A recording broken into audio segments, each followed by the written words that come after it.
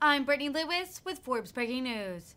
During a House floor speech on Monday, Representative Steny Hoyer spoke about the ongoing war in Ukraine. Hoyer emphasized that Putin must not win the war for the sake of Ukraine and to send a message to the free world that tyranny will not prevail. He also congratulated Finland and Sweden for becoming the most recent nations to apply to join NATO. Here's more from the House Majority Leader. Of the House of Representatives, the gentleman from Maryland, the Honorable Steny Hoyer. The gentleman from Maryland is recognized. Thank you, Mr. Speaker, and I thank my friend, Mr. Costa, for yielding this time. I thank my friend, the ranking member, Mr. Turner, for his role in bringing this to the floor. Mr. Speaker, as has been said over and over again, Vladimir Putin made a terrible strategic and tragic miscalculation by illegally invading this sovereign and democratic nation of Ukraine. His false justification for that invasion was the supposed threat posed by NATO expansion. His other false claim that Russian Ukrainians were being terrorized and threatened. Neither of those allegations was true. And now his actions,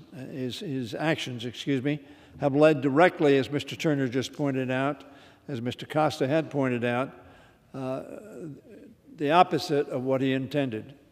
And that is, we are going to be adding two extraordinary members of the European community, two countries that have shared our values, our democratic values, our nation of laws values, our humanitarian values with us for literally over half a century. Together, Finland and Sweden will add substantial capabilities to NATO's collective defense and make the Baltic region much more secure against Russian aggression. But much more than that, they will add value because of their values to our alliance. And Mr. Speaker, I was in Denmark in April, meeting with senior officials, and I can attest that the addition of Finland and Sweden to the NATO family will create a Scandinavian bloc: Denmark, Norway, Sweden, and Finland. Within NATO, that would be more than the sum of its parts, significantly contributing to the peace and stability of Europe and to the security of all NATO nations, including the United States. As I've said before, we must ensure that Putin's invasion will result in a strategic defeat for Russia. I pause, Mr. Speaker, to emphasize that point. Vladimir Putin must not win this war, not only for the sake of the Ukrainians and their extraordinary bravery and the bravery and leadership of Mr. Zelensky, their president, but because the free world needs to send a very strong and clear and unmistakable message that tyranny will not prevail. We must send a message to dictators around the world that this action is unacceptable and will be opposed to victory by the free world. We must defend the hard-won principle in international laws and norms that a nation cannot simply invade and seek to conquer territory from a neighbor by force.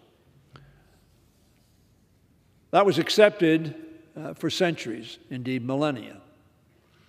But it is not acceptable today in a world of nuclear weapons, in a world that has a United Nations that stands for the principle that no nation can by force take the land of another nation. I want to thank Representative Keating for his leadership on this resolution. Mr. Speaker, I hope we can all come together, Democrats and Republicans, as I think we will, in a resounding, unanimous vote to show our support not only for Ukraine, which we have demonstrated over and over again by vote of this House, but also for our new NATO allies, the people of Finland and Sweden. I want to thank the Prime Minister of Sweden Magdalena Andersson, and the Prime Minister of Finland, Sanna Marin, for their leadership in taking what is, in many respects, a courageous stand. The Finns, of course, have a very long border with Russia. They believe, correctly in my view, that their security is contingent, and that is why they are joining NATO. And as we have reiterated time and time again, this House is committed to honoring Article 5 of the NATO Charter. Mr. Chairman, this is a good resolution that will stand us in good stead as a nation and as a global community. And I yield back the balance of my time. The gentleman from Maryland yields back.